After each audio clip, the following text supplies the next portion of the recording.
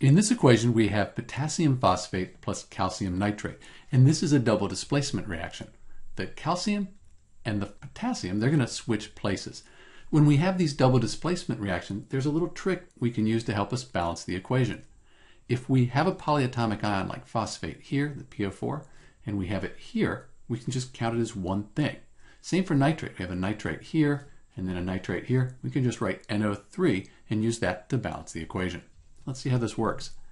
3 potassium atoms, 1 nitrate times 2, so we have 2 of those, 1 calcium, and the 1 phosphate. On the product side, we have 1 potassium, 1 nitrate, 3 calciums, and then 1 phosphate times 2, so 2 of those. And you can see this is really kind of neat, very organized. So let's start by balancing the potassiums. If we put a coefficient of 3 in front of the KNO3, the potassium nitrate, 1 times 3, that'll give us 3. We've balanced the potassiums, and then 1 nitrate times 3, that'll give us 3 nitrates.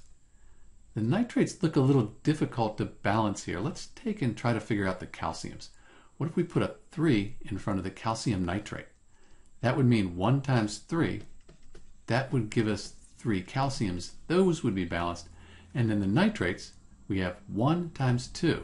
So that's going to be 2 times 3. That'll mean we have 6. We'll try to fix the nitrates in a minute. Let's try to do the phosphate, see if that changes anything.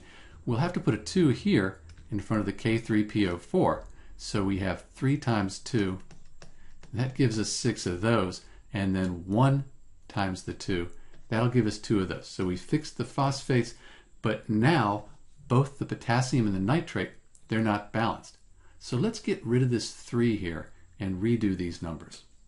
So we're back to where we have 1 potassium and 1 nitrate. Now, if we put a 6 as our coefficient, 1 times 6, that would balance the potassiums and the nitrates. 1 of these times 6, give us 6 of those. And now we're done. This equation is balanced.